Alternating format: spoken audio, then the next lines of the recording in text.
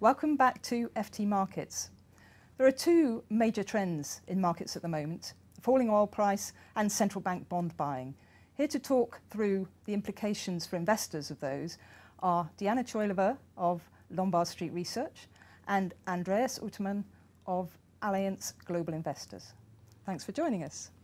So Diana, the falling oil price obviously took a lot of people by surprise, and certainly the extent of its fall. But do you see it as a net positive or as deflationary? It's definitely a net positive for the global economy. In the world of today, we very much need to rebalance the economy towards consumer spending. And the fall in oil prices does just that. The problem is that those who heard from the lower oil prices, the business sector in more general terms, tend to respond first. And the benefits of the lower oil price through increase in real consumer incomes tends to come later. And that explains what we have seen in the market so far. But in our view, there is an upside to come from that development later into 2015. And Andreas, I mean, we have had evidence that so far that's not feeding through in the US to people spending their money, the money they're saving at the pump on buying more goods. I mean, we saw sales fall, I think, last time we had a report of it. So are you of the same view, and is it going to feed through? Yes, no, I agree with what Diana said. It's going to feed through. It's going to take some time. The lags are anything between 3 to 6 months in the US and slightly longer for the other global economies. I mean, there is going to be a massive transfer of wealth between oil producers who are going to lose out broadly, and then the oil importing countries. But if you look at the countries that really rely on oil imports, Japan, China, and also to agree many European countries, those are the ones that really are in need of a boost, and they will get that through that oil price drop. So I think net is going to be a positive. Part of the problem that some economists talk about is deficient demand in the global economy, and particularly in the eurozone, where the European Central Bank is trying to fight deflation by bond buying.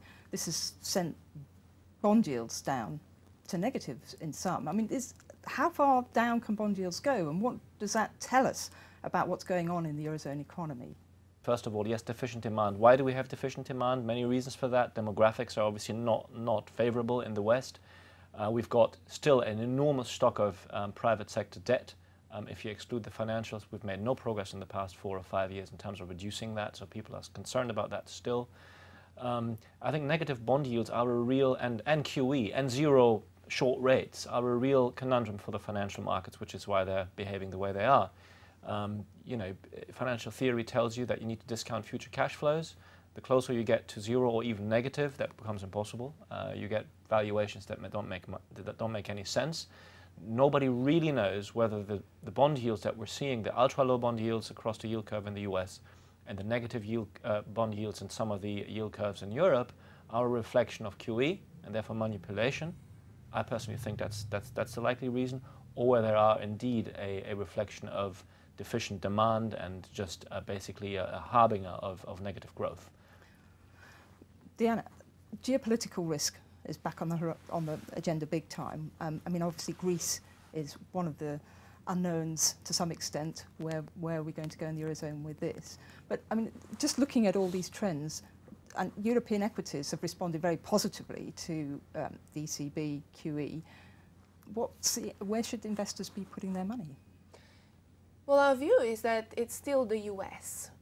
The problem is that ECB QE was the very right thing to do in the euro area, but not all of the euro area's problems can be solved by the ECB. And unfortunately, they've waited too long to come through with a sizable support for nominal demand in their economy. So you've already had those political tensions building up. The periphery economy in the euro area have paid for the adjustment with a huge loss of output and a huge increase in unemployment.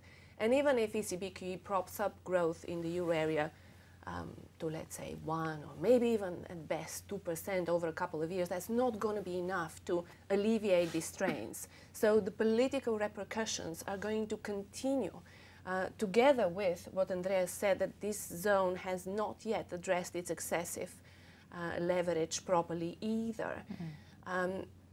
When you look to the rest of the world, China, Japan as the other big saver economies, they are also they have either seen the imbalances that led them into the financial crisis get bigger, or they have set off on policy paths that are not, certainly in the case of Japan, is very much the wrong thing to do. In the case of China, it is the right thing to do, but it's going to be disruptive.